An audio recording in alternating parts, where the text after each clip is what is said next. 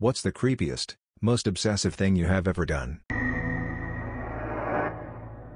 I really liked this girl in 8th grade but was barely friends with her. I was a damn good artist at the time, so I asked her what her favorite animal was.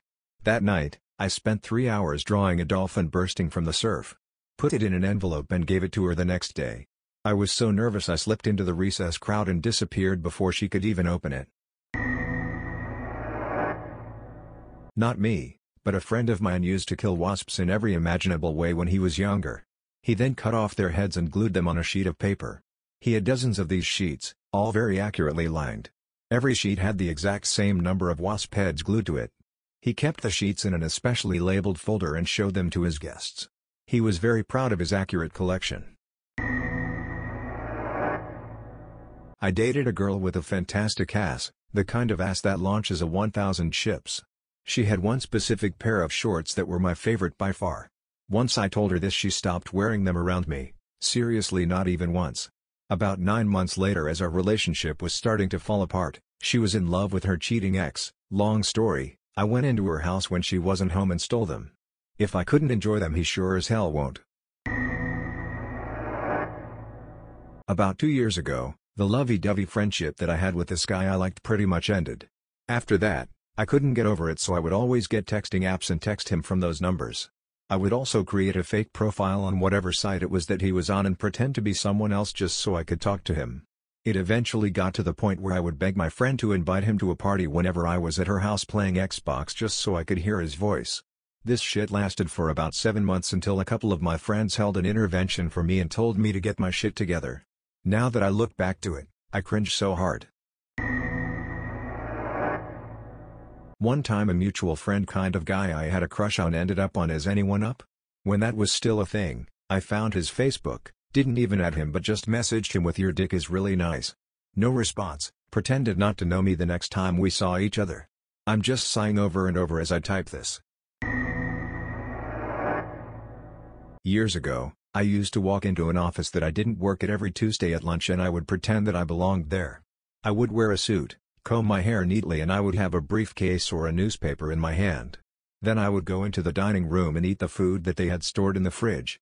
Bob and Robert. I don't know if it was the same guy, but I would only eat the food with the name Bob and Robert written on it. I even had conversations with some of the people that worked there. Of course, I would be very cautious and not eat the food in front of them, but whenever I got the chance and I was alone, I would eat it. I sat in the dining room, read the newspaper, had some coffee from the coffee machine they had in there, and I would just belong. Nobody questioned me. For 90 days I did this. For every person I've had a crush on, I would snoop through Facebook obsessively. I'd go through all the photos, statuses, and even music choices. Then, I would take the information I knew, and strike up conversation about those things and manipulate the conversation so that the person would like me more. It worked once, with my current boyfriend. Kind of goes along with fart fetish guy, but opposite. When I was younger, age 14 or so, I thought it was awesome to fart on a crush. I sat next to a few different girls I liked and I would stealthily knock their pencils off the desk so they would bend down behind me to pick them up, and just as their face was ass level I would fart, get hard, ask to go to bathroom, fap. No, I don't think it's hot anymore. I was the ducking weirdest kid in middle school. Totally normal in elementary, and pretty okay now, but ducking weird in middle school. I had very few friends, and I wasn't quite Katie Holds Up Spork, but I was close, or at least I thought I was. And I was not cute. At all. Despite this, I was rather boy crazy. I was in love with someone new every other week. In 8th grade, before camera phones were a thing, my school had a camera day where everyone could take pictures for posterity and whatnot. I had a disposable camera, and used every one of the 24 exposures to take pictures of my current crush, Nick. 1 or 2 of them were from the front, but most were taken from behind or through the books in the library. I called them my Nickshires. I had my parents take me to Walmart that evening to get them developed as quickly as possible, and then brought them to school to show everyone. What the duck? I was dating a guy in the military, and let's just say it wasn't for me. Every time he went away I assumed he was having a grand time with the female officers. Since we shared a Verizon account, I would look at the phone numbers he called/texted and call them on a throwaway phone I bought at Walmart. So in addition to the regular phone bill, I was paying $50 per month for a secret phone that I used solely for the purpose of calling the numbers he contacted. Most of the time it would go to voicemail and I would hear that it was one of his buddies. I never caught him cheating, but my paranoia was still high when he was absent for weeks at a time. I was obsessed with my English teacher in my junior year of high school. We're not talking about like a little crush, I would stalk her. On more than one occasion I walked out of my study hall to go to the bathroom. I would actually go to her, always unlocked and vacant, room and masturbate. I cried every time afterwards. Years ago this girl friended me on LiveJournal, and she had posted a lot of personal information. I used that information to figure out who she was, where she worked, and where she lived. I spent about a month trailing her, figuring out her schedule. Then I broke into her apartment while she was at work and rearranged the furniture. It wasn't anything sexual. I was practicing the skills necessary to be an assassin, hitman or serial killer. I used to repeatedly drive by the house of a female friend. She was going out with my best friend when I first started, and I drove by even more after they broke up. She lived in a rural area out of town on a dead-end street. The only reason for me to be on that street, hell, to be out that way at all, was to drive past her house.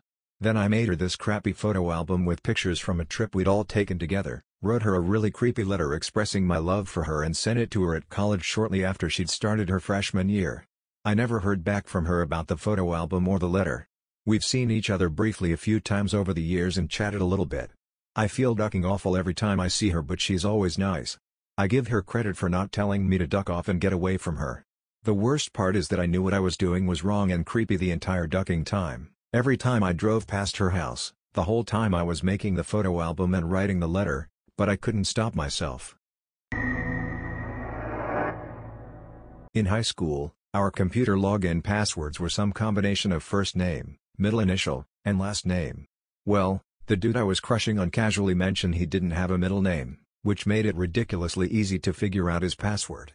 I access his account and create a Word document that I saved there. I can't remember exactly what it said, but it was something along the lines of, "You're hot." He found it and responded with "Wanna bang?" Of course I said yes, but he didn't respond after that. It's been 9 years since I did that and I'm still friends with the guy, but I have no idea if he knows it was me. Back in middle school, I was crushing on this one girl. At first I didn't even know her name, and, well, I wasn't exactly the best looking or most socially connected guy at school, so that put a damper on things. I did, however, work in the school library, and was very well acquainted with their computer systems. One day, her class came into the library while I was manning the checkout system, and one book withdrawal later I knew her name. A day later, I punched her name into the computer system, bringing up all of her personal information and her entire library record. For the next few months, I stalked her apartment and made a note of everything I could find out about her and her family. It all ended after a confrontation with her father, and looking back on it I'm incredibly ashamed of what I've done.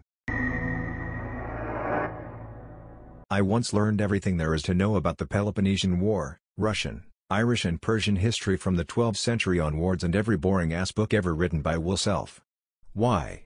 Because a boy I knew had them on his Amazon account. Turned out it wasn't his Amazon account. When I was a teen, I was full-on obsessed with the Paperboy, who was a cool grunger guy a few years older than me. I used to have an alarm set on my digital watch to go off about 5 minutes before he'd usually come by, which I would still have set whilst away on holiday. I once hid in a bush in the front garden to get a better vantage point while my friend took a photo of him for me from the upstairs window. I regularly played music by bands I knew he liked with my window open when he arrived. I engineered conversations with my mom and friends for him to overhear that made me sound cool, which for some reason they went along with. I'd get all dressed up then conveniently leave the house as he was approaching, only to just hide round the corner and go back into the house when he was gone. There were loads of other lame things like that. This carried on for a year or two. He must have known, but never made fun of me to people we both knew or anything. We have some friends in common now and I see him socially, and now I cannot believe how I ever thought of him as the most attractive and coolest guy I'd ever seen. He's really not my type now.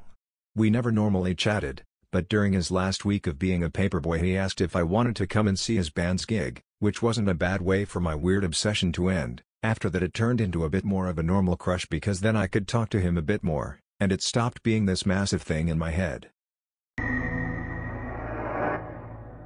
Thanks for tuning in to Reddit Streams. Hit the subscribe button and the notification bell for more videos. Share your views in the comments below.